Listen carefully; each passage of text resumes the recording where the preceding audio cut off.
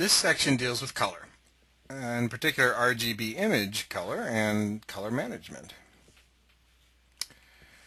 One of the fascinating things about digital color is how it's displayed. There are actually two main basic modes that color is displayed in. And this is a great little diagram, but it has its limitations. What this shows is this kind of funny shape right here is actually what's known as lab color, which has nothing to do with laboratories. It actually stands for LAB, L being lightness, and then an A and a B channel of color.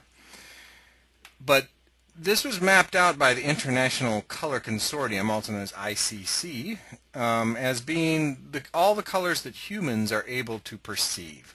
And a smaller subset of that is what we can actually display on a monitor using RGB color capture with a digital camera, and these are all RGB colors.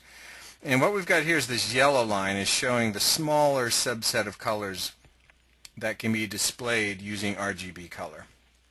And then even smaller than that is what we can actually print, the CMYK gamut in this case. And this is one of the reasons I like this. I like this because it shows that the colors that can be represented by RGB and CMYK are good, but there is a problem with this. In this diagram, the CMYK gamut goes outside of the RGB gamut in a number of areas, which is not actually totally accurate. I have a better way of showing the difference between RGB and CMYK. And that's actually using this neat little tool called ColorThink.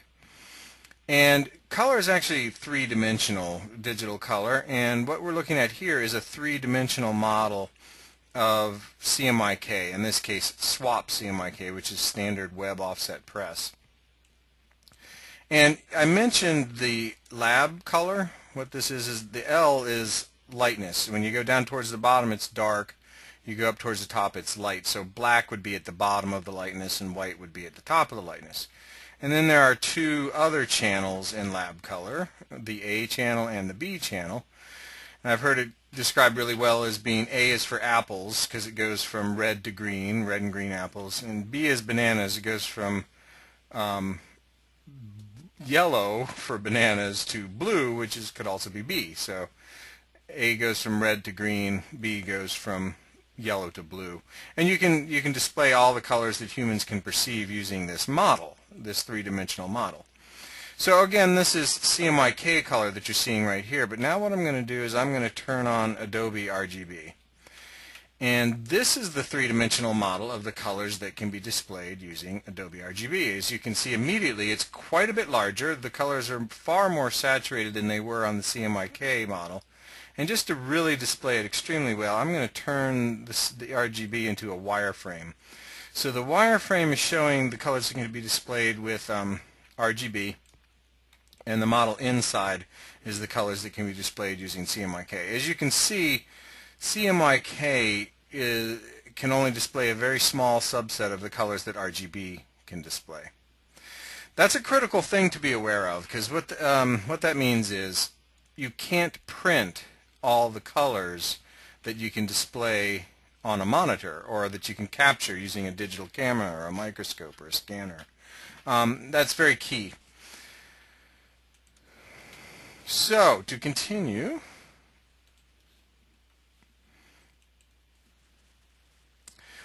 well, what does that mean? The key thing is something like this. Whenever you want to print a figure, colors have to be converted from RGB into CMYK.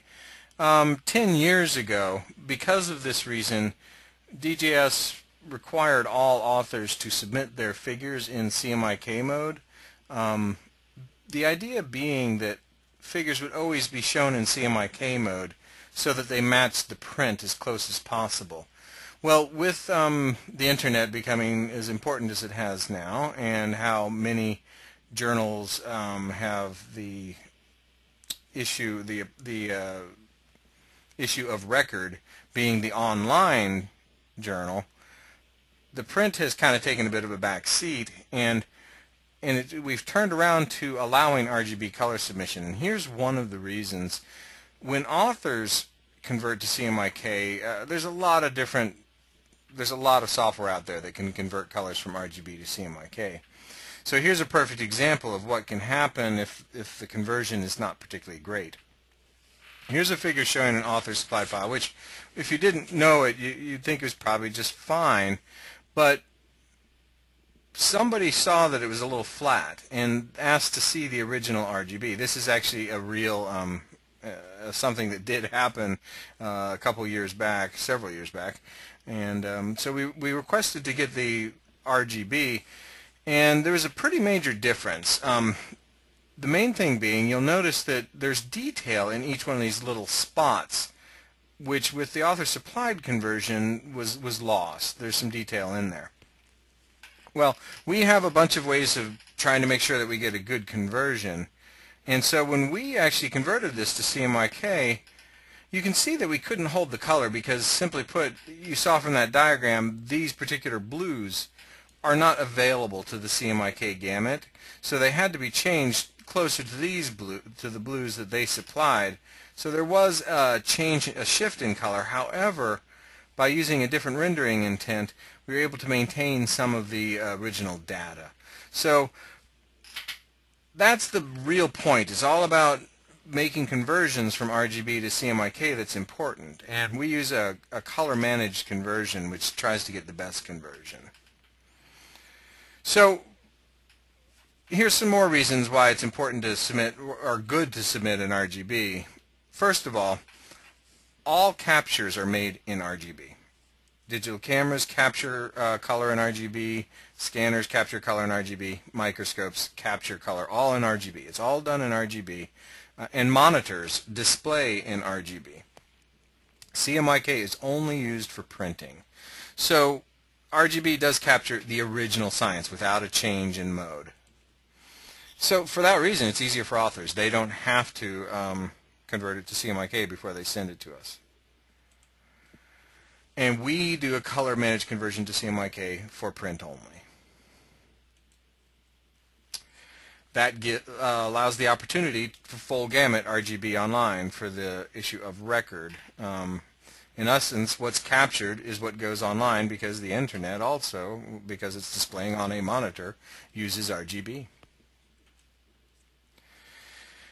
A little bit about how that conversion takes place. Now, if you remember this shape right here, you'll remember that's the lab space of all the colors that the human eye can see. So what happens is an author supplies us a file in RGB, red, green, blue, and what we do is we take this RGB space and color managed changes it to lab space. Lab space is a device independent. It means it never changes, whereas RGB and CMYK are both device dependent. So first we move it into lab space, and then we take it from lab space and we move it back out to CMYK. As you can see, cyan, magenta, yellow, and black, CMYK. And so that's the output profile.